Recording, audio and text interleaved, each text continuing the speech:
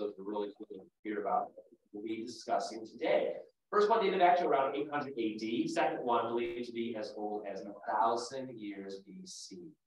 Yeah, a long time ago. So we'll learn more about exactly how these canoes were found, what's being done to preserve them, and the data and research being invested in that as well. If you are watching today's presentation online, be sure to submit your questions in the Q&A section. You'll see that there's a comments tab and then a Q&A section. So click Q&A and we'll be able to disseminate those questions as we do get to the Q&A section after the presentation. Before we start, I'd like to introduce Clean Lakes Alliance Executive Director, a good friend, James Ty, talk more about today's speaker and give us an update on the Clean Lakes Alliance organization. Hey, James. Thank you very much, Max. Just a little thing to our online audience. Thank you for registering. We miss you. Unfortunately, we do have some technical issues going on with our audio, so hopefully you can hear us. I would just like to say our apologies to that in advance. Thank you for joining us here at the Edgewater. It's a beautiful sunny day in Madison. Thank you, Max, for that. First, I'd like to thank our sponsors for Clean Lakes 101. Our presenting sponsor, First Weber and the First Weber Foundation and all their employees. Our hosting sponsor, the Edgewater, who provides us wonderful in-kind services year-round. Also, our supporting sponsor, Alliant Energy and National Guardian Life Insurance Company, and our production partners at the UW Nelson Institute for Environmental Studies and UW Extension Lakes Stevens Point. As Max said, we're happy to hear as WKOW is a sponsor and helping us get the word out to southern Wisconsin about the great work of our community towards improving our water quality. A few quick updates. First, it's really important to get your friendship for the lakes, and your support really matters to us. Those small individual donations, just like Friends of Public Television, we have Friends of Good Lakes, and we love our lakes here in Madison, and we encourage you to become a sponsor and not waiting to the holidays, giving the executive director a panic attack at the end of the year, but think about giving those donor dollars earlier in the year so that we can do work over the summer. Second, our annual Clean Lakes Alliance Community Breakfast is coming up in a little less than 2 months. This is our every other year large community breakfast in Mendota Terrace. We have nonprofit tables, individual tickets, and table sponsorships available May 3rd. We already have 70 tables signed up, so we expect to have a wonderful program for you there today. Also, if you're interested, we have a development director here, or you can reach to him via email, Alex, if you want to learn more about how to help the organization through sponsorships. We also have at the breakfast Samantha Skenadora from a member of the Ho-Chunk Nation who will be our speaker. But moving on quickly after that is our annual Loop the Lake bike ride coming up on June 17th. It's a wonderful community ride around Lake Mendota. It takes about 1 hour and 15 minutes. You can sign up for that online. You get your wonderful free Land's End comfy t-shirt. And we also have food carts along the way that you can, as part of your registration, you get a beverage and by Wisconsin distributors. As you know, every good ride or walk in the state of Wisconsin ends with a beer. And then also you can get some wonderful food along the way. Today's talk is about the canoes that we are all here and Dr. Jim Skibo is here from, he's the State Wisconsin Historical Society State Archaeologist. He's responsible for the state's 36,000 architectural sites that talk about our rich history. He's currently working on a 3-year preservation process of the canoe at the State Historical Facility. He has wrote or edited 11 books, dozens of peer-reviewed articles on pottery, archaeological theory, and the archaeological of the Great Lakes. I have seen this presentation once before. This is also why I think our staff actually on their own said this is something I think our donors and the community would like to hear more about. So we're excited to have them here today. with this busy schedule. Please welcome Dr. James Skibo.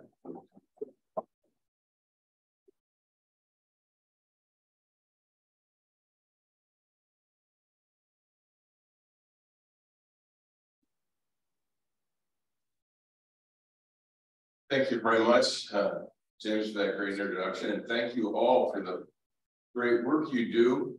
When we were taking out the second canoe, we were floating along with it, and I took 2 big gulps of Lake Mendota. So, you know, thank you. I'm still standing here. So,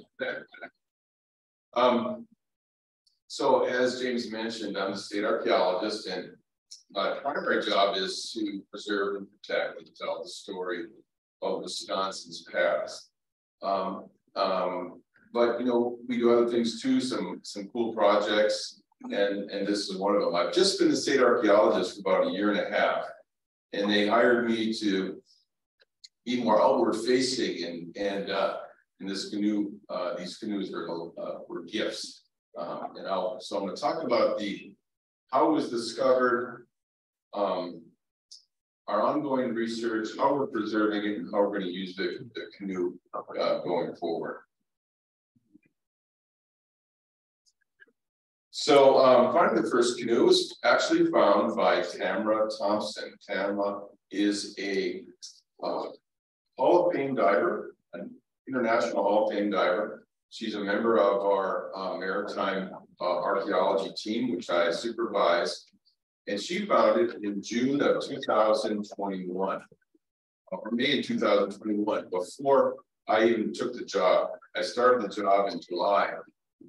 And you know, in our weekly meetings, they kept mentioning that they found a dugout canoe in Lake Mendota, and I said, well, you know, I've heard these kinds of stories before. You know, Boy Scouts make dugout canoes and things like that. I just didn't think it was going to be old, because wood, as you probably know, doesn't last very long in the water, right? 2 years, 10 years. So I was very skeptical, and I said, well, show me a picture.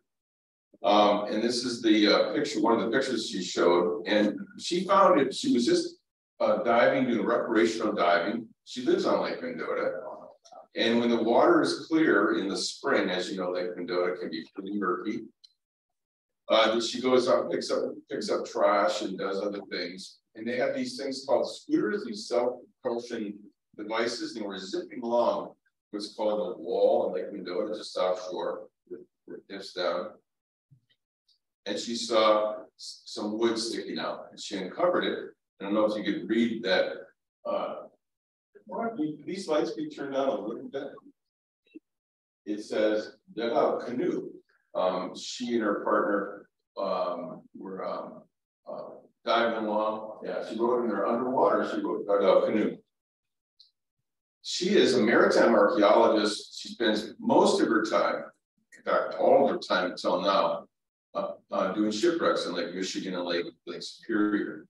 But she had started a study with Dr. Cecil Schrader from the University of Wisconsin Anthropology Department on dugout canoes with students.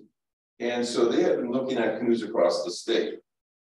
And so she kind of had an idea what these things look like. So she uncovered it, and there were some artifacts inside the canoe as well. And you know, I said that does look old, but you know, let's archaeologists don't like to be fooled. So I said, let's get a carbon-14 date, a way to accurately date the age of the wood. And so I went out in the boat with Tamara. She went down, got a little piece of wood. We only need about a hair-sized piece of wood for carbon-14 dating. And it turned out to be dated to AD 800, a 1,200-year-old canoe that was built and floated and sunk during what's called the Effigy Mound period here in Wisconsin. And these artifacts turned out to be what we call net sinkers. They're the simplest of artifacts, but they're, you know, when you have a net with floats on top of boards or something, you need to weight down the bottom, and they get flat rocks. These are about the size of my hand. They notch them. They don't even, they can be natural, or they'll notch them so they can tie the cordage so that the net will hang down. So the thinking was that there was a net actually attached to this, the net dissolved, and the canoe was preserved. And that's one of the ongoing mysteries why a 1,200-year-old, this is white oak, survived up until now. And so when I when I got the date of 8,800, I walked into Christian Oberlin's office and I said, because he knew that we're going down to check it out. I said, this canoe it dates to 1,200 years ago, and which is kind of amazing. And he said, do you think this is significant? I said, yes, it's significant because it survives. It's the only one found in deep water. It has associated artifacts. And he said, what do you think we should do? I thought, I think you should, try to bring it out, because now that it's exposed, the reason why it's preserved, it's been buried for 1,200 years. Now it's becoming exposed for some reason. And now it's going to deteriorate. There's zebra mussels on it, and it won't last long. And so we talked to our tribal partners, especially the Ho-Chunk, and they were in agreement that we should bring it out. We've been working with them throughout the process, and let's talk more about that a little bit. And he said, do you think you could bring it out? I said, sure. Never done anything like this before.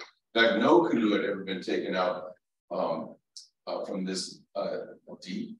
The tradition among Native Americans is to bury their dugout canoes in the shallow water, waist deep water in the wintertime or in the fall before the ice forms, to hide them, to catch them, but also keep them protected from freezing and dying, and then come back in the spring and recover them.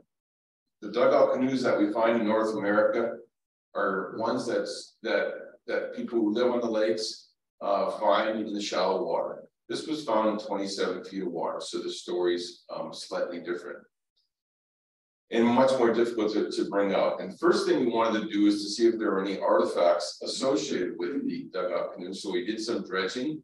Amy Roseborough, the staff archaeologist you see here, we had 6 weeks. When we decided to bring it out, we had 6 weeks until November 2nd when we did bring it out. And we did some dredging, which is it's a giant vacuum down at the bottom. Divers are at the bottom, sucking the dirt around the canoe away, and then we're screening it for artifacts. We did this for 4 days. No artifacts were found. No associated artifacts were found. So we removed it. It was really sort of stuck in this clay. And then we got it loose about 2 days before we were going to bring it out. And November 2nd it was a beautiful day, but it was 30 degrees. So it was a little bit nippy. We started early in the morning, and it took us, until 2 or 3 in the afternoon to bring it out. What we did is we went down and put a sling underneath the canoe made out of canvas with handles on it, and attached these 4 lift bags. We weren't sure how heavy this canoe would be. These dive bags could lift a car from the bottom. So the canoe turned out to only be about 260 pounds. And again, a beautiful day. So now the canoe's dangling 4 feet below the water. And we had been practicing this and working on how we're going to do this for weeks. Staying up late at night planning how we pull this out. And the night before we went out, the county decided, I guess on November 1st, they lowered the level of Lake Mendota by 2 feet. We were going to pull it out at this boat launch, and we went into the boat launch that morning, and we couldn't get in. The water was too shallow. So we had to change the plan immediately.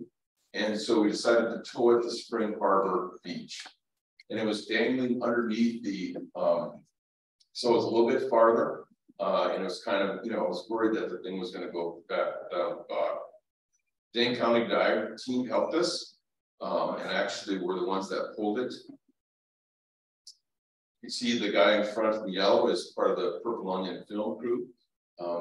Another thing that Christian Oberlin said was that this is going to be our Rosa Parks movie. He worked for the Henry Ford Museum outside of Detroit, and they actually purchased the Rosa Parks bus at one point, made national, international news. And I said, okay, that'd be great. I was, again, a little more skeptical because I've been doing this a long time.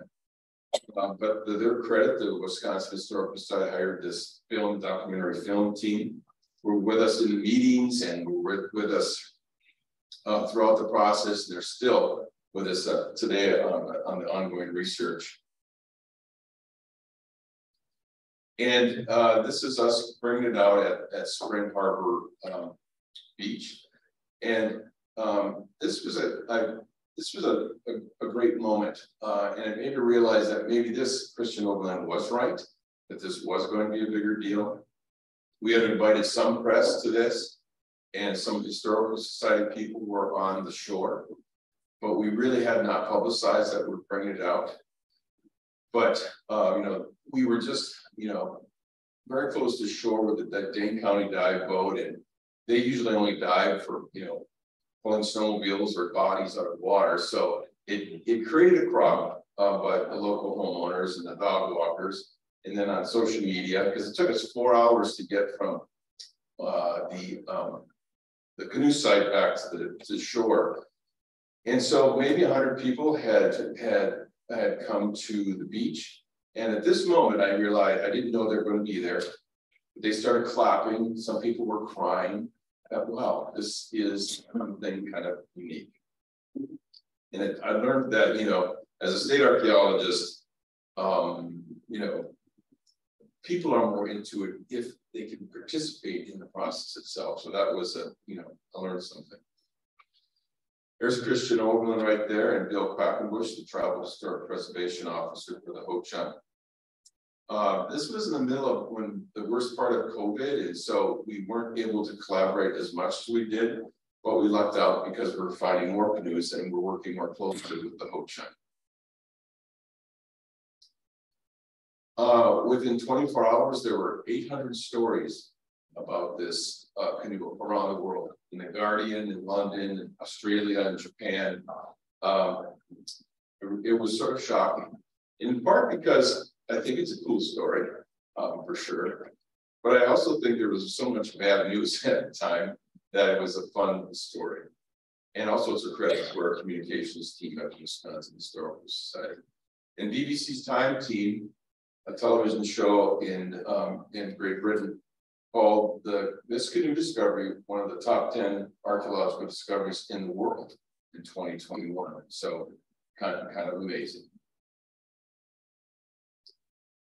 We thought the canoe was could have to be up to 1,000 pounds based upon our research. Again, it's turned out to be 260 pounds.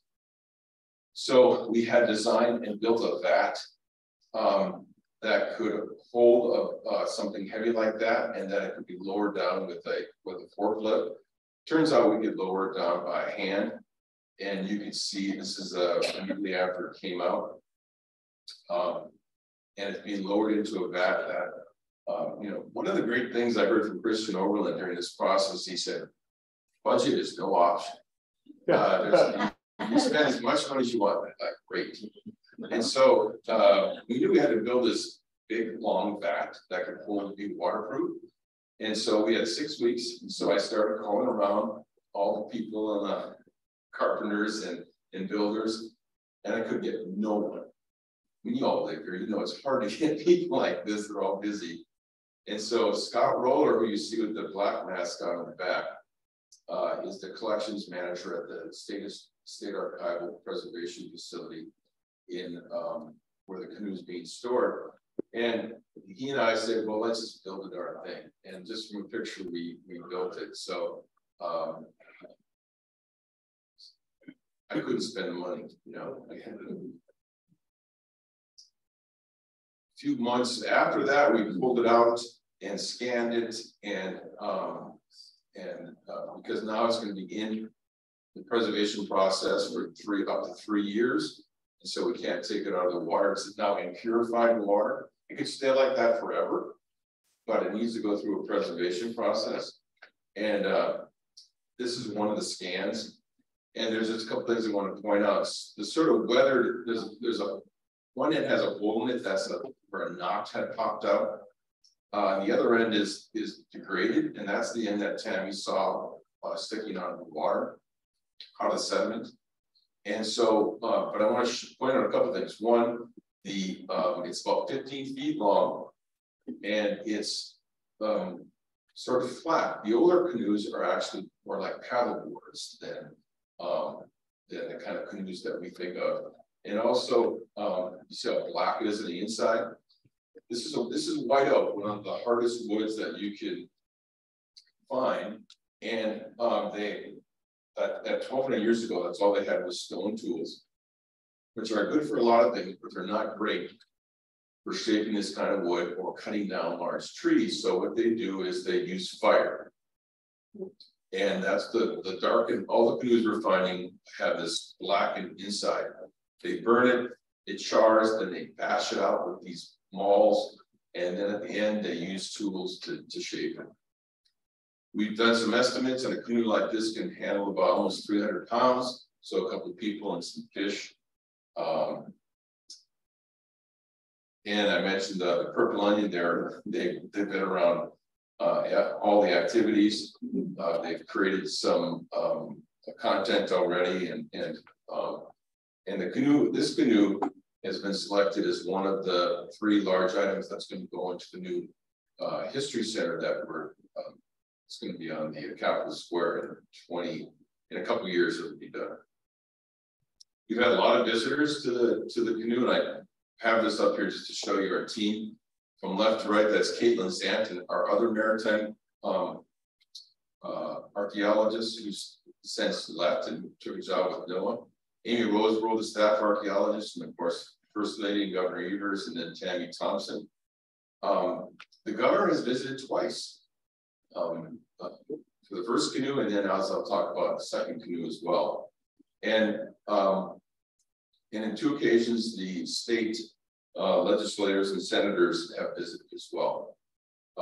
Here you can see a good picture of the vat.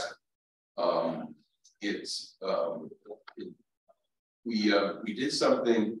I was kind of lazy. I think we built this vat. We didn't have all the best tools, but we decided let's just make it, because OSB and plywood is 4 feet wide. Let's make it 4 feet wide and 4 feet tall, which is way too wide for this narrow canoe, which is only 18 inches. But I told Scott Rowland at the time, well, there's a room for another canoe, and that turned out to be true. So the canoe, if we just pull out the canoe and let it dry, it would warp and crack and maybe fall apart completely. Sometimes you're lucky and they survive, but the canoe studies that we're doing now statewide, most of the canoes will break up into many pieces. And the way that you preserve it is that you replace the water in the cellular structure with polyethyl glycol, or PEG, and it's added gradually to the water, and by osmosis it replaces the water in the cellular structure. So then it takes about 2 years, and then gradually the water is replaced, and when it gets to 40% PEG, it's going to be shipped to Texas A&M, where they have this giant freezer. We have to freeze dry it for 2 weeks, and that will take the remainder of the wood out, the remainder of the water out. And then we could lift it, we could display it, we could move it without fear of it breaking, and it would be stable. In the meantime, Bill Quackenbush in the Ho-Chunk Nation he'd been working on this dugout canoe for about 3 years with the youth of his community. And they'd work on it for a few hours once a month or so, and it was going slow. And then when we found this dugout canoe, we said, we need to finish this canoe, and I need to take our youth on a journey. from Lake Mendota all the way to Beloit. That was his plan. Build a dugout canoe and then paddle it with his youth from Lake Mendota all the way through the Four Lakes to Beloit. So they started working, and then they still weren't getting done. And so Bill finished it with a chainsaw. They were doing it with some traditional techniques. But as Bill says, you know, if the Ho-Chunk would have had chainsaws 1,200 years ago, they would have used them. So he finished it with a chainsaw. And they did a couple of cool things, and we were allowed to paddle along with them. And you know, on the right, you'll see that we're at the canoe site where the canoe was pulled out. And again, for the people that were on this trip, it was an emotional experience. Tammy was there, and I was there. We gave a talk, Amy.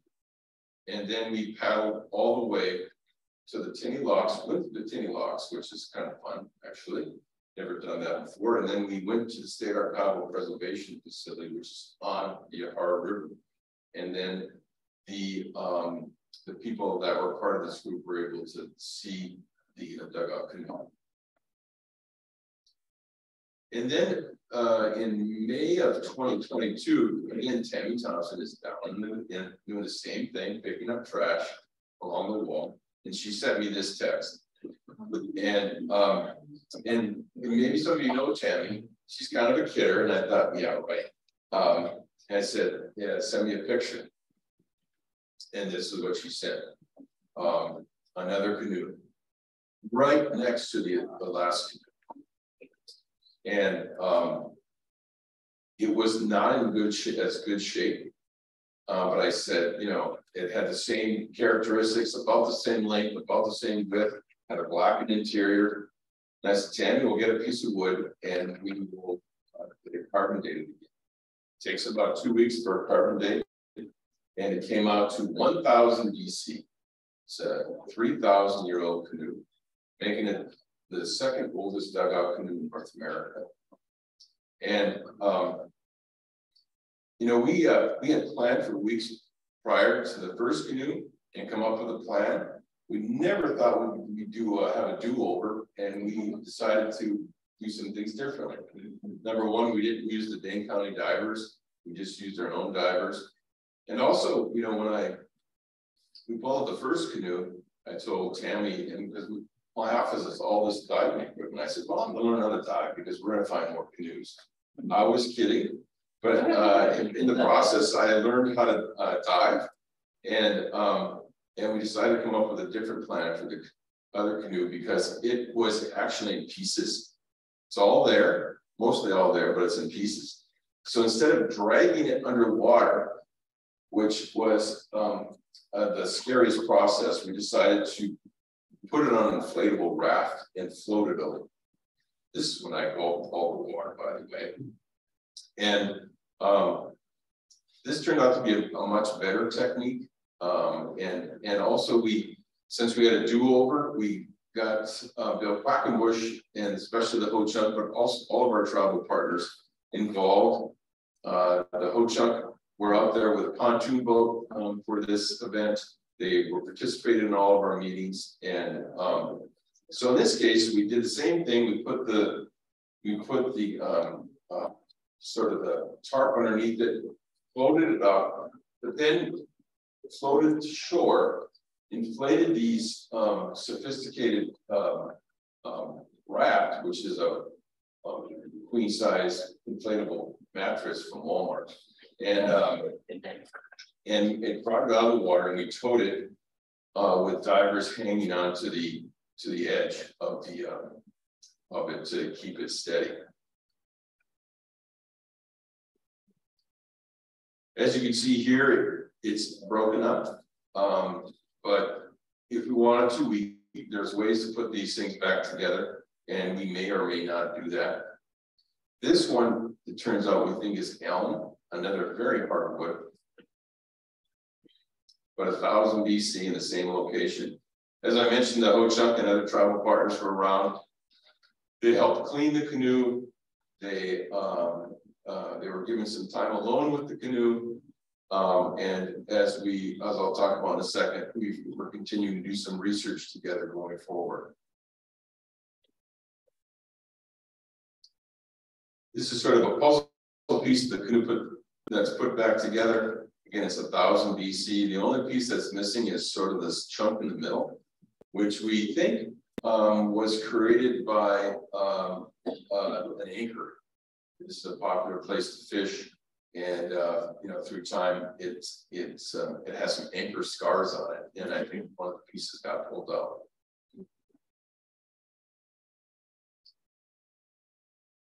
Well, then there's a funny story here. I think there's another canoe. And when Tammy and I were kind of going back to the site and cleaning up and marking the location and reporting things, I was just, her and I were going down. Now I'm a diver. She's probably she dives every week, all year round, through the ice, in caves, you know, she's a nut. And this was my 8th dive ever. And so, you know, I'm learning, right? And so she said, just follow me down. So we're going down, and there's 2 sides of the story. The one is the one that Tammy tells, and then there's the official story. Tammy's story is that I didn't stay with her because I was, you know, I'm a new diver and I'm just figuring stuff out, and I drifted off to the side. And then I'm on the bottom trying to equalize and, you know, messing around. And then I see Tammy's light go on. Again, Lake Mendota is not very clear, as you know. We had about 3 or 4 feet of visibility, which is good. And her light comes on, which means you should swim over to me. But I'm still messing around, you know, having some issues.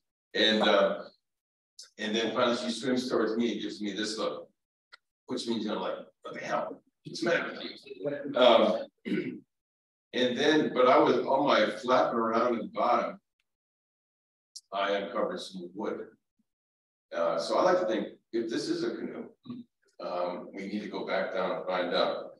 I like to say that I discovered this one, but Tammy then, after she gave me that look, started uncovering underneath me. Oh, that's Tammy's story. The official story is, that goes into the report. I could sense, as we were going down, I could sense something to my left, so I gracefully floated that way. And I came down there, and I did some flapping, in which you know, I'm going to patent this technique for finding canoes, and found this possible canoe, which we dated to 8250. It's old wood. We need to get down there now and see if it and see what it is. We can do that as soon as the ice breaks up. So this changes our story. We know that there is, and as we were, you know, feeling around down there, then we spent the rest of the time sort of just feeling. There's a lot of wood. And so this map shows all the archaeological sites that date to the times that the canoes were around. The green ones, the ones with the green and dot are effigy mounds. The green are the village sites. The sort of rust-colored ones are from the Archaic period, which is about 1000 BC. And one of the interesting things is these canoes are being found in the same location on what's called the wall. You're probably familiar with this because you study and have great interest in the Four Lakes. But there's this bench that goes out for about 100 yards, and then there's a pretty steep drop off. And that's where people like to fish, and that's where Tammy likes to pick up trash, and that's where she likes to find canoes. And so there's been some research on climate and water levels for Lake Mendota. And in 1000 BC, we know that it was 20 feet lower than the current level, which would put us right at the shoreline at the top of the bench. So it's very likely that these canoes were buried just like everyone else does in the fall of the year, and then the water came up. Now, after 1000 BC, the climate changed and the water comes up to its pre-Tinny Lock levels. But then there's, as you know, Harbour does not have a very big watershed, and there could be 2 years or 5 years where the water would come way down. We're doing some studies now to try to reconstruct that. So that's one sort of working hypothesis for why these canoes are found in one spot. The other one in Florida, where they found a cluster of canoes in one location, is because their thinking is in the Everglades and connecting lakes, that they paddle to the last lake before the trail starts, and then they bury their canoes, and then they start walking on the trail system. And then over hundreds and thousands of years, there's canoes that people never come back, right? So so they found up to 70 canoes in one location in Florida. So that could be the other thing. People could be traveling and then perhaps going west from here, because you can't go west from here by water on a trail system. So that's something that we'll be considering. So this sort of illustrates the original water level, and would have been the water level 15 feet below today, and where the canoes are being found. So we decided to do some this winter with Bill Quackenbush. Bill Quackenbush, by happy coincidence, is an expert in ground penetrating radar, which is a technique that can look through the ice, the snow, the water, and penetrate into the sediment below. And the sediment of Lake Mendota is ideal for ground penetrating radar because there's not a lot of rocks. There's not a lot of, it's basically silt and sand and clay. And so with ground penetrating radar, we should be able to get idea if there's more canoes. And so that's what we did this past winter. We picked the 2 worst days of the winter. On this day, it's below 0. Everybody has complex schedules, and you can see Bill there with his ground penetrating radar. And then I used some of my great budget. I bought one of these ice fishing tents, and you see us in there. And there's Larry the Tipple from the Bad River up north. There's Miranda from Menominee, and then some Ho-Chunk representatives, and then Tammy and Amy and myself. And in this day, we were calibrating the device. Bill Quackenbush uses this exclusively to find places to bury their ancestors, or their deceased, I should say, because they don't mark their graves in their cemeteries. So when someone passes away, he's got to find an empty spot. He'd never done it over the water on the ice. And it turned out we started to see some anomalies. And that's what you don't see. It doesn't send back pictures. It just says, okay, this is what the ground surface looks like. And then here's an anomaly, like a canoe. We started to see some, and when we went back out on the second worst day of the year, when it rained 2 inches, and we went out there was 4 inches of water and slush on top of the ice. I don't have pictures of this, but my feet are still frozen.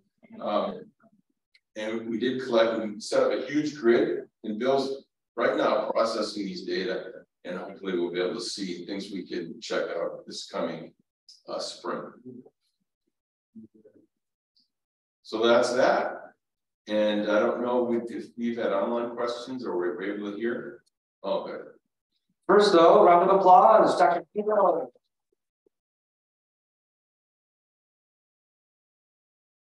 Fascinating talk. I know I've always wanted to know more about this. I'm sure that's why we have a panel class today too. Let's start with some Q&A. In person first, then we'll go virtual. But if we don't have any in person, hands up, hands up. Okay, we start here, and then we'll go virtual. Thanks, and great presentation, entertaining as well as insightful. As a novice when it comes to this stuff, I'm curious about carbon-14 dating. And this data is awesome, right? And we're like, wow, it's almost too good to be true. For the naysayers or those that might question it, how can you talk about the validity carbon-14 dating? Wow, that's a lot of big science, but I'll try to summarize it quickly. Carbon-14 dating is based upon the idea that all living things are absorbing carbon-14 constantly. When we eat plants, we get carbon-14 in us.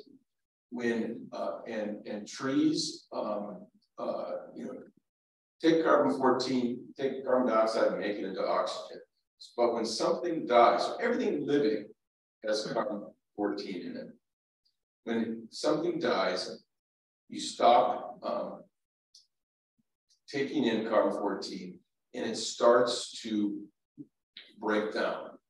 And this guy in the 1950s won the Nobel Prize for figuring out the speed at which it breaks down, because then it goes from carbon-14 to carbon-12.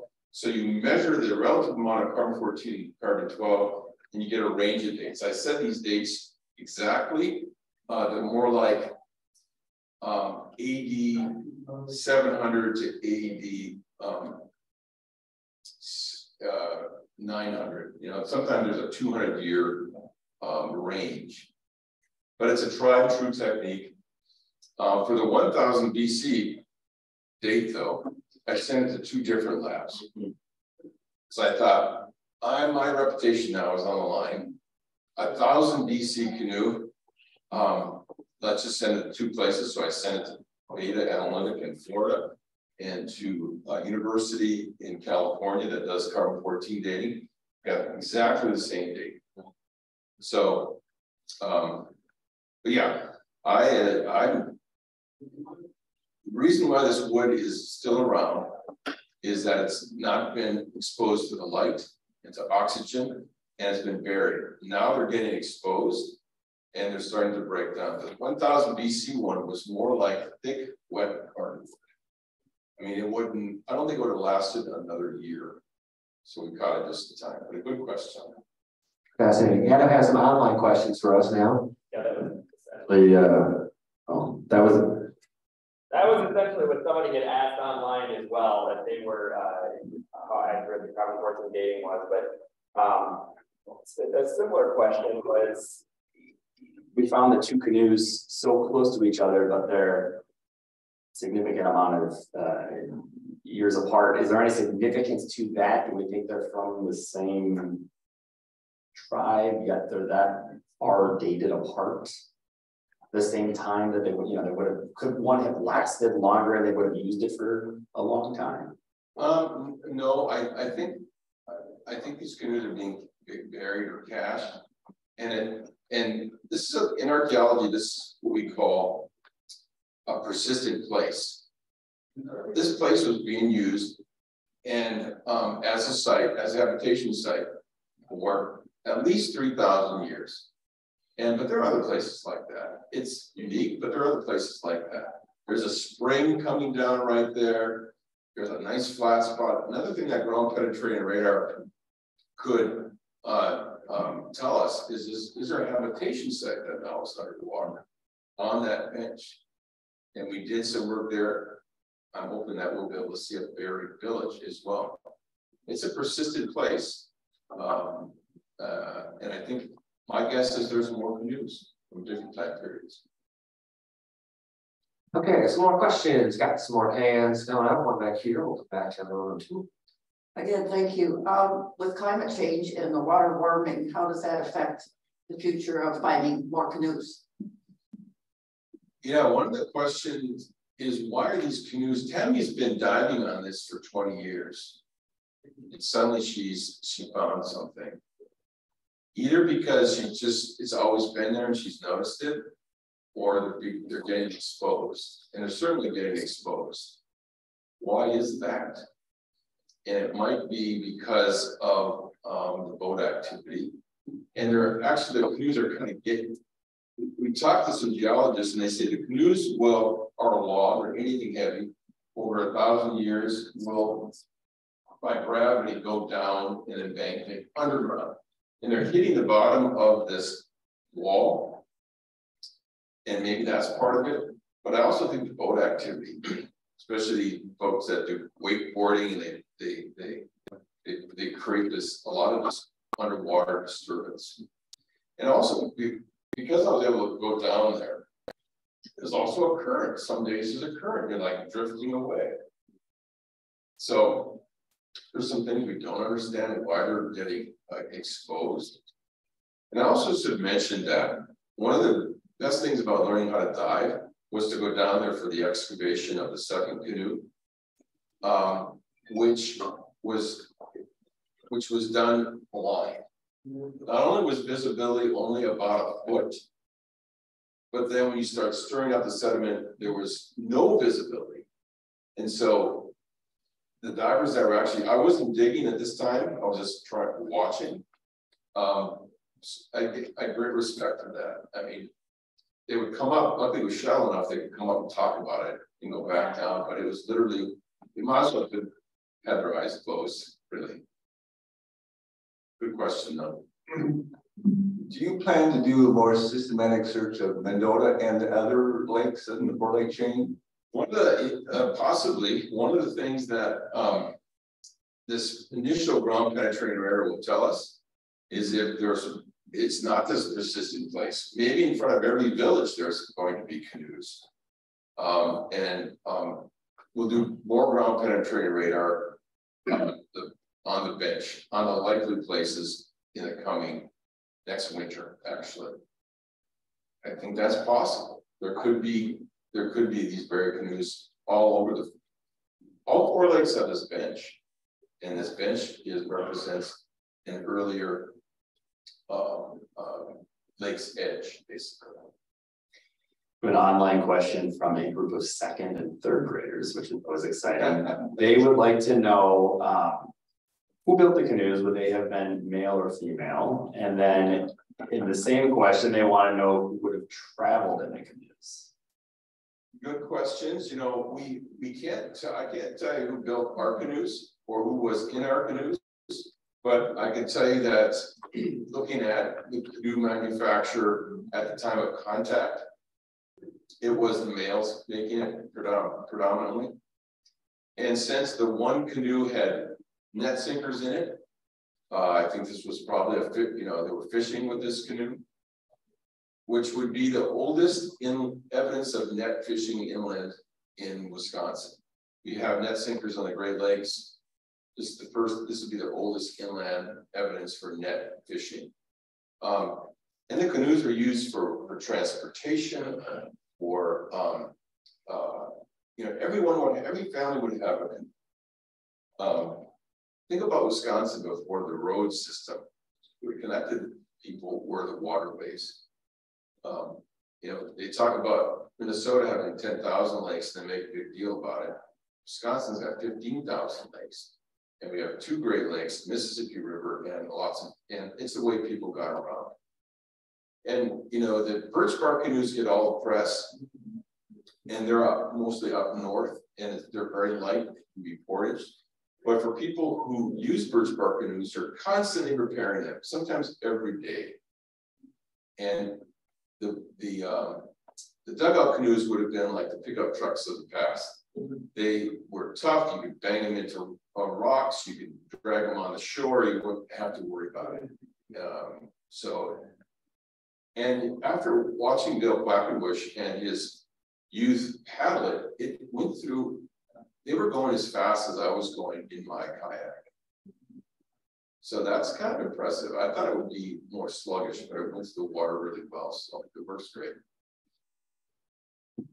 So I have a sort of a question, sort of going maybe out a little bit larger beyond canoes. So obviously Madison is a special place going back 3,000 plus years. You have Native American Indian mounds, reportedly the most anywhere in North America.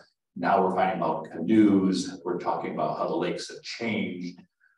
Has there ever been a talk with a more holistic look at the 4 lakes and why this is a special place? More of a Ken Burns documentary type thing where you have lots of different things going on that brought people here for thousands of years, and why that was, and tell that larger story. Yeah, actually 14,000 years. We have sites along the four lakes that are 14,000 years old. The earliest evidence of people in Wisconsin is about 14,000 years ago. So from the very beginning, there were people here. And you know, it's funny you should say that because I'm on one of the committees to create one of the galleries for the upcoming new history center, which is going to replace the museum. And we're in the early stages, but we're thinking about doing something about called We Are Here, because Madison has been what we call Madison has been a special place for 14,000 years.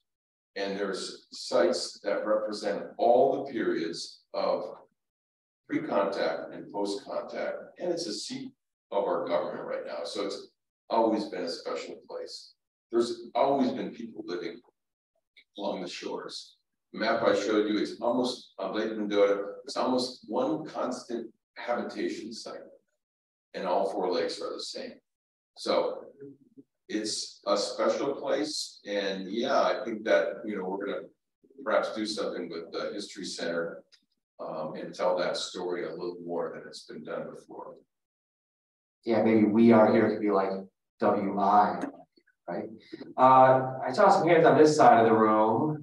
Don't want to forget anyone. Maybe some of the questions were already answered. Okay.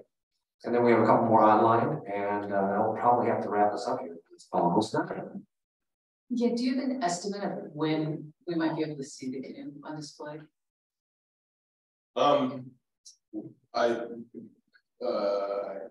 It would be the New History Center 2027.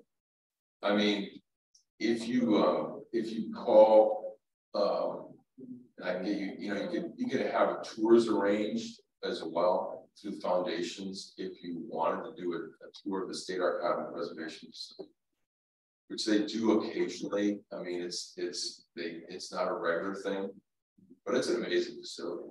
Not been there. But 2027 is when they'll be on display. We'll start doing we're going to have another press release with talking about some of the other research coming up, so you hear more about it then.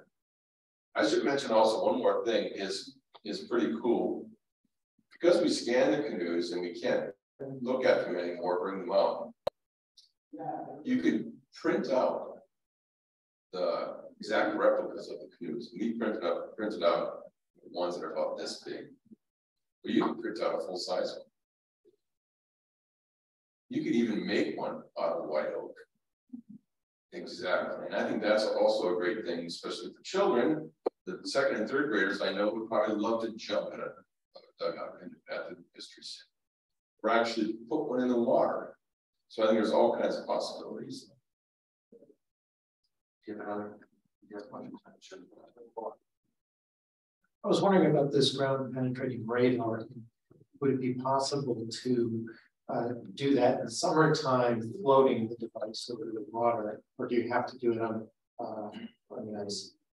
There has been some folks that have tried that.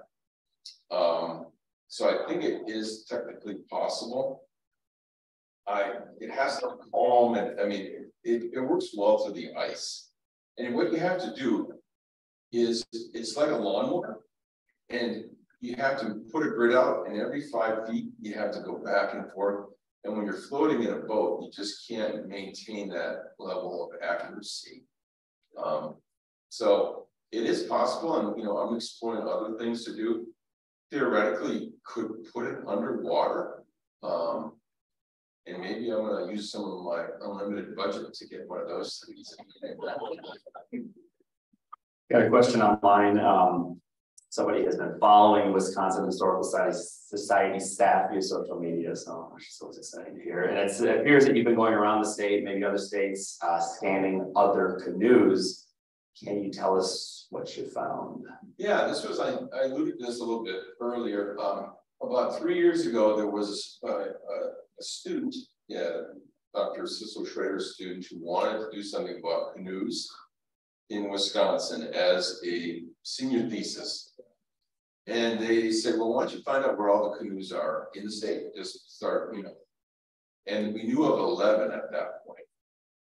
And then after we found the first canoe, we thought, well, we should ratchet this up. And so Sisto Schrader and Tammy Thomsen have been traveling around the state, and what started with 11 canoes is now over 70 canoes. They were just up at Shawano scanning, so they scan them, they get a wood sample for carbon-14 and wood analysis, and at some point we'll have all those data as well. And then also we're getting calls from people like, I've seen a dugout canoe in the water from divers or from kayakers. So this spring will also be ground truthing and diving in other lakes, checking these canoes out. Probably not pulling any more out. Yeah, I think we're just going to record, unless it turns out to be very significant, very old. But because it's very expensive, up to $100,000 to preserve these two canoes. So, you know, I guess maybe there is a limit to my budget. Thank you. With this unlimited budget that you keep mentioning, have you considered cultivating someone on your staff that is tribal and is Ho-Chunk, as these are the people of the big voice? So that it is their voice that speaks on the other side of the microphone from time to time, so that they're able to tell their own story. And wondering if, and knowing Bill personally, and how he is so stretched to run the state, and you know this as well as I do, perhaps over the course of seasons, to have a conversation with him, so that someone who holds the spirit can speak as you do, and to do this work. And that you could perhaps gift your knowledge and your capacity back to the tribes so that they can cooperate with you in a good way. I'm in constant communication with Bill Clark, which we've done 2 presentations jointly. And we're going in this month, we're doing 2 more presentations jointly. So we do them all the time. He does talks on his own about the canoe journey. He's very supportive. So we're working together. I mean, without their support, without their enthusiasm about this, we wouldn't be doing this project. And later next week, we have the Wisconsin Intertribal Repatriation Committee, which meets quarterly. The 12 TIPOs, or Tribal Historic Preservation Officers in the state, meet quarterly. And they're going to be meeting at the State Archaeological Preservation Facility because they want a chance to see the canoe in the facility. So we have ongoing discussions with our tribal partners. And Bill's a great speaker, and we do a great, I think, a great tag team talk as well. Tammy, we have been doing lots of talks, and Bill's very busy, and Tammy's been doing talks. I've been doing talks with Tammy. So we can't be great if Bill's around for all the talks. We're doing Advocacy Day next week at the Capitol with Bill. So, and there'll probably be more talks as well. So, good question. Yeah, great last question to allow us to be looking forward. One final round of applause for Dr. Skibo coming in and talking about questions.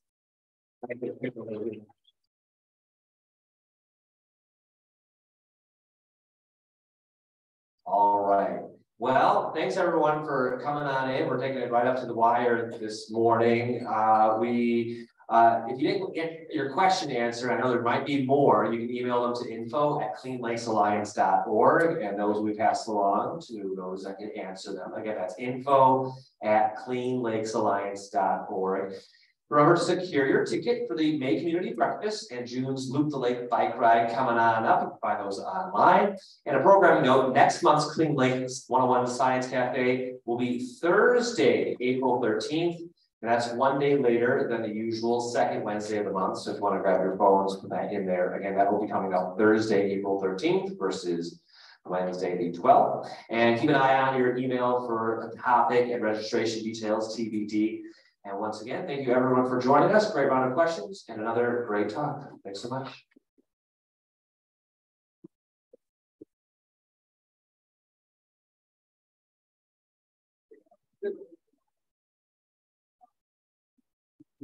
Right.